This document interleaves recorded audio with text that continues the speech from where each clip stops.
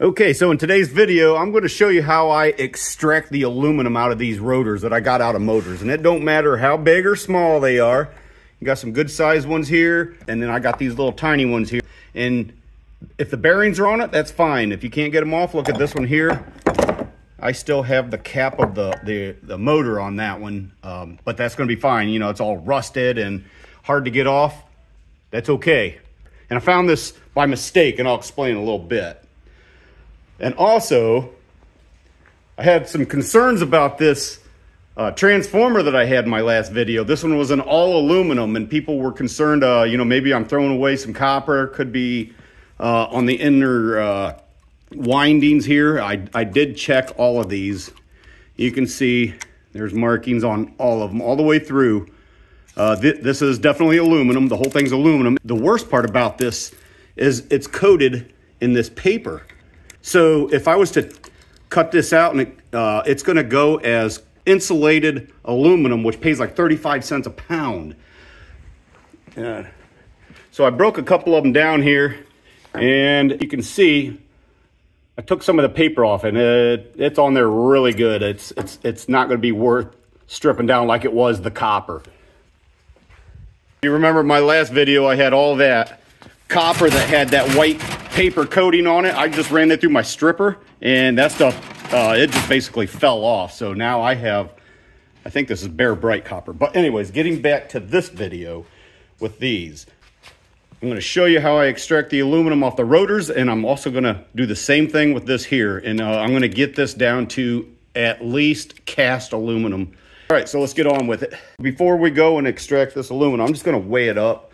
Got this bucket on here, and I got it tear weighted out. I'm going to throw all these rotors in the bucket.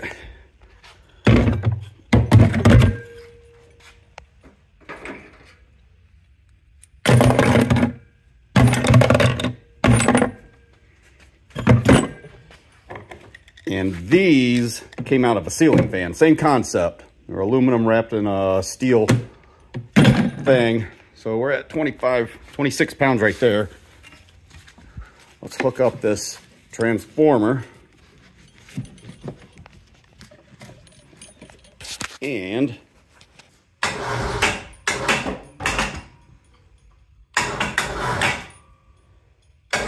transformer's off the ground.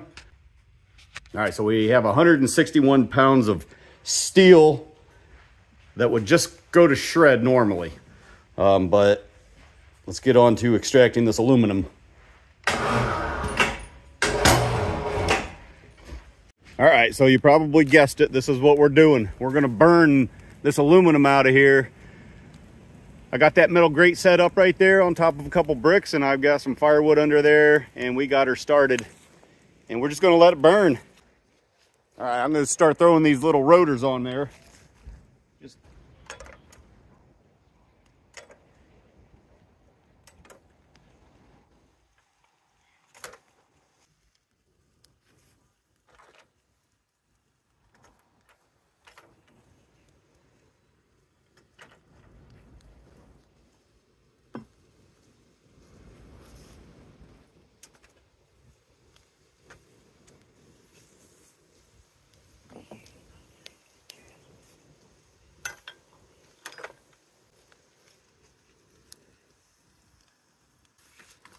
So we'll go ahead and stoke that fire up a little bit.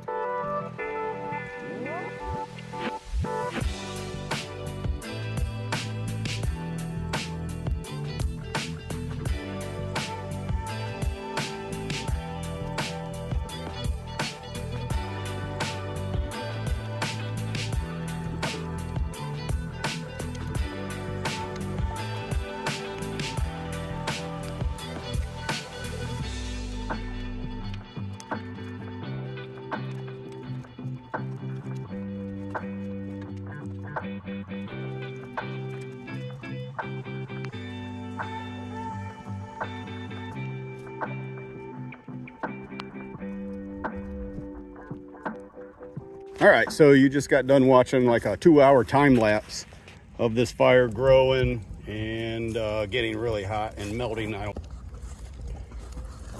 going to show those rotors where they were melting the aluminum out of them, and that was pretty cool. See the melt, see the aluminum melting.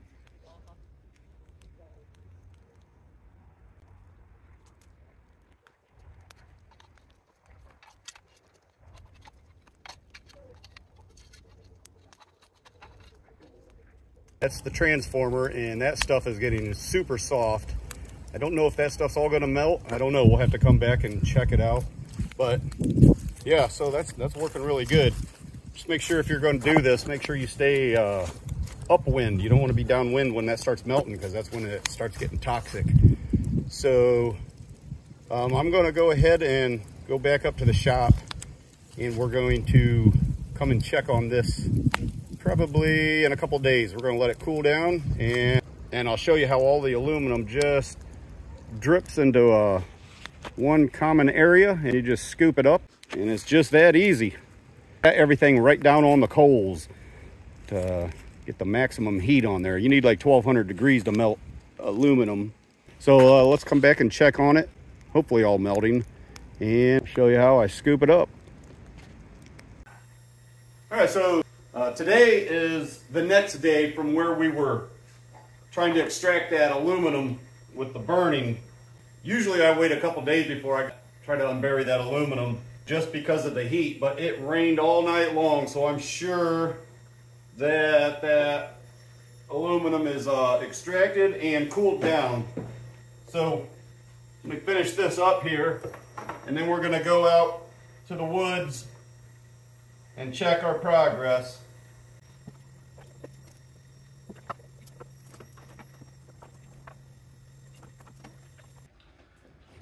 All right, let's jump on the four-wheeler and head out to the woods and see what we got.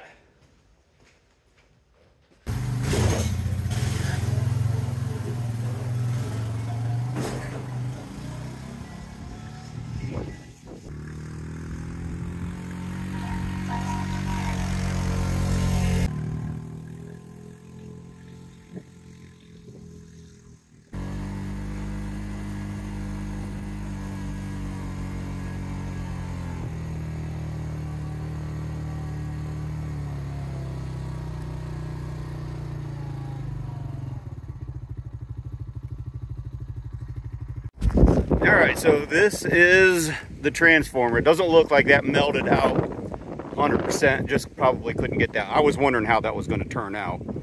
But you can see there's a big old hunk of aluminum that that melted. So that, I can collect all these little hunks. You can see them all over the place. Once I move this thing, you're going to be able to see more of them. They'll just drip into a pile like this. So we'll just have to separate it. And so let's get into this and see how much aluminum we extracted here. There's a couple of chunks.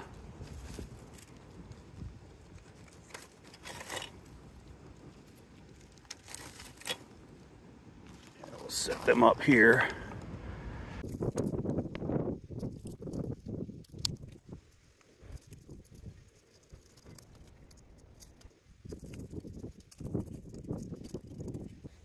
So we're still a little warm down here. Still got some, but you can see all these big chunks of aluminum that just melt into piles.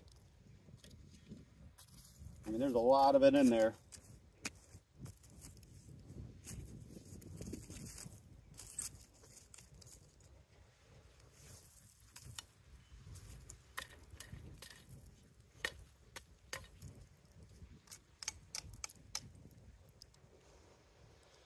Big chunks of aluminum.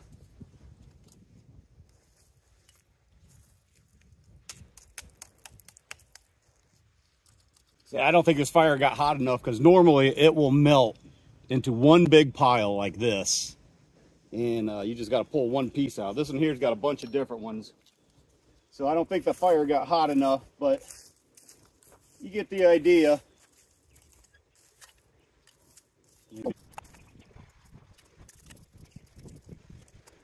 This didn't really turn out the way that it normally does. or the last couple times I did it, it was in the middle of summer. So now we're in the middle of winter, but you know, we're in January, and we had a couple of days forecasted that was going to be in the 50s. So I thought I'd try it, and I don't think I got that fire hot enough, but you get the idea. You know, if you wanted to save those rotors up and burn that aluminum out, it just falls right out of that as it melts, and it melts into one big pile. And normally you could just come up here with a shovel and just take a big scoop and scoop up one big massive aluminum pile. So this in here kind of broke down into several, so I could probably just save those ashes right there, and come summertime I can throw them into a hot fire and it'll all melt. So let's go ahead and clean up the steel that's out here, and I'm going to grab the aluminum that I can, and I'm going to take it back to the shop, and we're going to see if just to see what the difference is. We had like 161 pounds of just steel with all the aluminum in it, so we're going to go back and weigh the steel, see where it's at and how much aluminum we accumulated. Okay, so we're back in the shop now, and I've got all the scrap metal that I pulled up off the ground out there, plus that transformer and the aluminum. I'm gonna pour this aluminum out on the floor here. Try to separate all the charcoal, you know, that I don't want to turn in. I'll have to maybe use a hammer or something and pound that out. And then this stuff here just like pulls right out of here.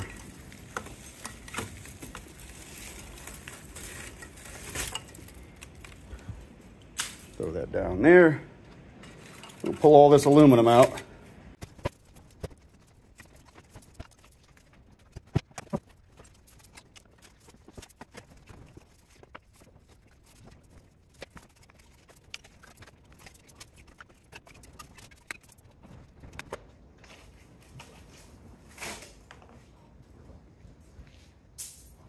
All right, so there you have it. We've got all the aluminum taken off of the steel, and I guess got a big pile of aluminum here. I'm going to clean that up a little bit more, and then I'll put it in a bucket and we'll weigh it, and we'll see the difference of the steel, which we started with 161, and we'll see how much we can get out of the aluminum.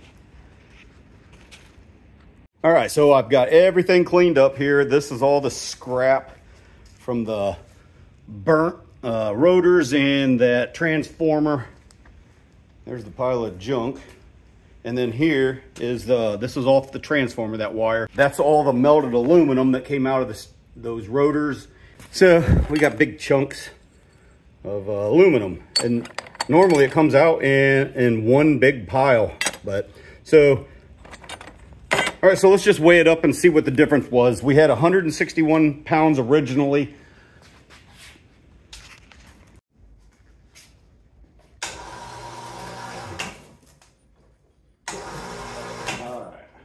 Off the ground there, and we're at 156 pounds, minus 12 for that bucket, so 144 pounds of steel. And all right, I'm going to use this bucket and tear it out.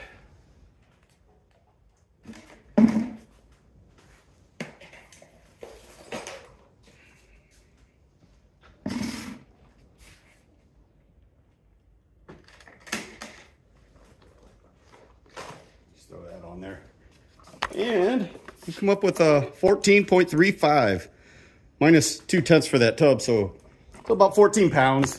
We'll just say 14 pounds.